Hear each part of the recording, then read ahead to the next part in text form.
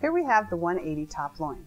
And to start cutting the top loin, the first thing we want to do is identify the sirloin end of the loin. And you do that by locating the end that has two distinct muscles seen right here, the sirloin muscle and the New York strip muscle. So we're going to go ahead and cut 3 steaks off of the end, about 3/4 of an inch thick.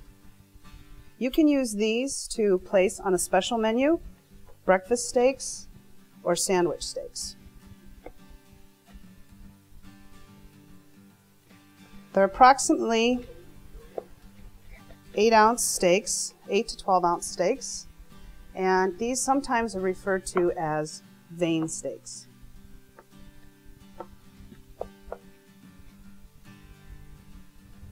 We have the rest of the strip. We're going to turn this over and remove the tail.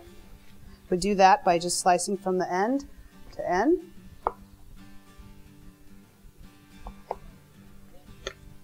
And at this point, we have approximately 87% saleable yield. So at this point, we can turn this into lovely petite roast and fillets.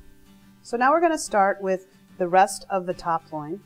And we are going to cut this in a way where we can make thicker cut fillets so we can hit our portioning. We're going to trim any unwanted fat, and then we're simply going to cut this in half.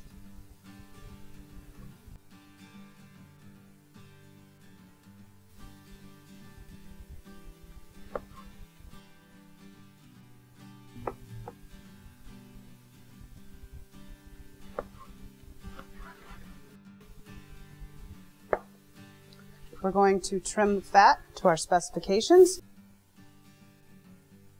Typically a 1/4 or an 1/8 inch thick fat cover is normal.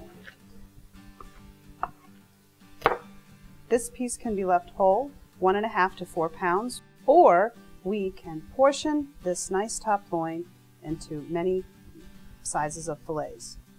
You can take 2 inches, slice, trim the fat for approximately a 6 to 8 ounce fillet.